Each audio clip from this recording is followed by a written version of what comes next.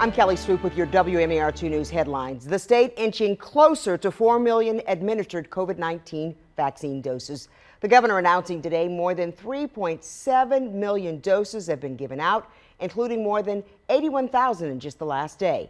To date, more than 1.5 million people are fully vaccinated here in our state. The governor also highlighting the state's efforts in vaccinating minorities.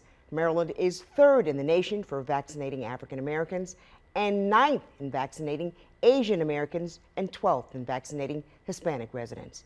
Meanwhile, the state recording more than 1,500 new cases in the last day. To date, there have been more than 433,000 cases. Right now, the positivity rate sitting at about 5.67%, and there are a little over 12,000 hospitalizations. In the last day, we have lost 16 people. We're just one day away from the Taking a Walk to help the community where we work and live. GBMC holding its 6th annual Walk a Mile in Their Shoes event tomorrow. The walk's going to be virtual. WMAR2 is a proud sponsor once again. Proceeds will benefit the hospital's sexual assault forensic examination and domestic violence program. For details on how you can still register, head to WMAR2news.com.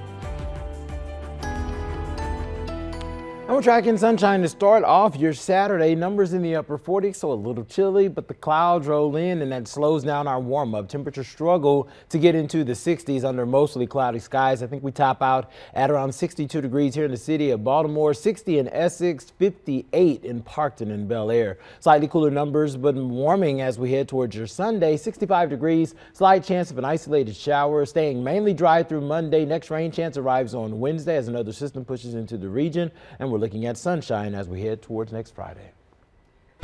Stick with us online at WMAR2news.com all day for updates on our top stories and breaking news. And for news and weather while you're on the go, download the WMAR2 News app in the App Store.